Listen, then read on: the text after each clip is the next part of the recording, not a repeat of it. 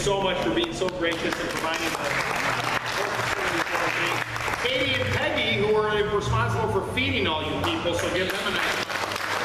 And then Tony, the driver, who took this young lady around who's still trying to catch her breath. So thank you so much. I do appreciate all of you listening on a regular basis. You're all so very nice to do that. And we do have a lot of fun. We try and help you along the way. So keep listening. We're going to be coming back every Saturday. Next week, where are we next Saturday? We're in the studio next Saturday, so you won't be able to see there. Steve? I have one more Joliet fact. Oh, I'll take it. I'll take it. The first Dairy Queen opened here in 1940. You knew that already. Really?